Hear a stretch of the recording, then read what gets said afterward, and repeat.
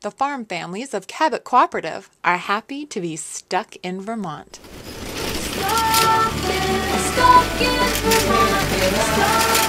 Welcome to Stuck in Vermont, brought to you by 7 Days. My name is Ava Sahlberger. We're here at Shelburne Farms in Shelburne, Vermont for Draft Horse Field Day, presented by the Green Mountain Draft Horse Association.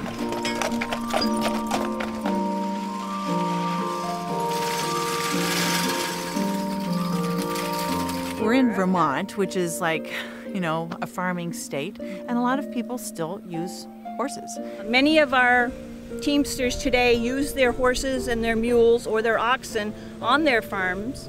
I'm delighted that we have oxen here. There's a team of mules, and then we're represented. I think every breed of draft horse is represented here except for Clydesdales. And we have everything going on here today. We have some reaping and binding that we've been doing. We are doing some thrashing. We have a stationary baler. We also have some mowing going on, plowing. We are giving scenic rides through parts of the farm that you wouldn't ordinarily see. We've got a whole bunch of different teams here today and a pretty darn nice day and a nice crowd. I think it's a good thing because it's showing the people what things used to be like around here. You see, back when I was a kid, that thing would go all over the country, thrashing for different farmers.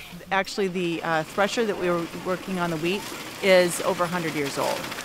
Yeah. I'm a fourth generation farmer, and my grandfather did it.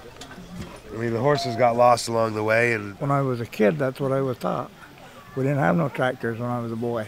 And you get an idea of what it was like for people when they were on their farms in the early part of the century. Oh, it's a lost art.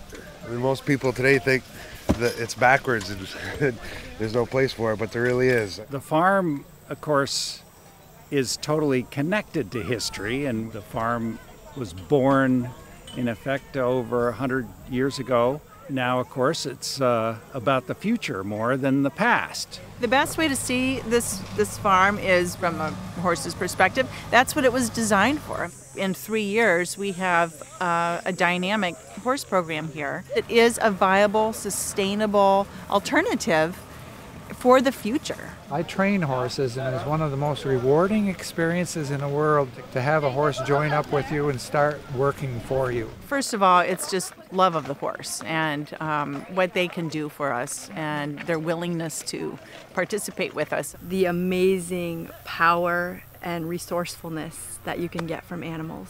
The kids seem to have a fun time at it. They give rides and they like showing off their minis. And I got the love for horses, and I still got the love for horses. And some people are very much like horse people and oxen. I drive both. I love both. I got Jack and King and Ace and Joker. They were born here, yeah. The team on the other side together weighs over 7,000 pounds. I've had mules for 25 years or more and enjoy them. Ben is 29 years old and Lee is 19. It's a good hobby. I know where the kids are. And what do you like about horses? Everything? It is a green alternative. I mean, that's what we talk about with the kids. They don't use gas. We don't have to be dependent on fossil fuel completely.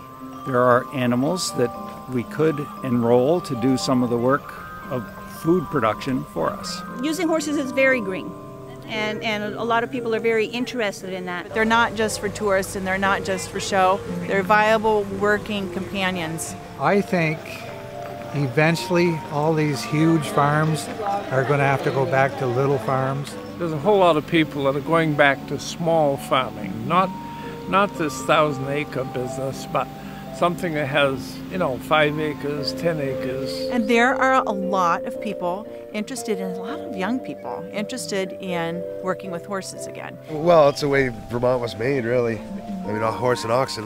It's our history. I think it's important that people learn about how things were done. You see all these postcards and stuff, Vermont Life, and a pair of horses on the cover, pulling a plow. It's like the maple industry was started with horses. And it's very important, I personally feel, to keep that connection, because if you don't know where you've been, you're not going to know where you're going to go.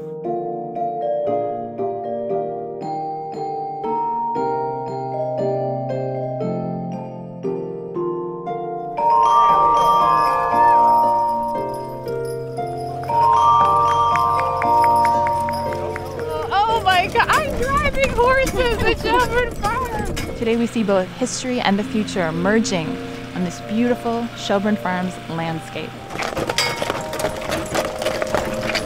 The best way to travel. We'll get stuck in rock again real soon. And this pair works for me beautiful. We pick up all the trash in the village of Bristol every Friday morning. Winter, summer, we do it in rain, snow, sleet, and hail, and sometimes all on the same day. Every horse person or draft horse person in the United States knows about it, except, you know, some people live in Starksboro and have never heard of it.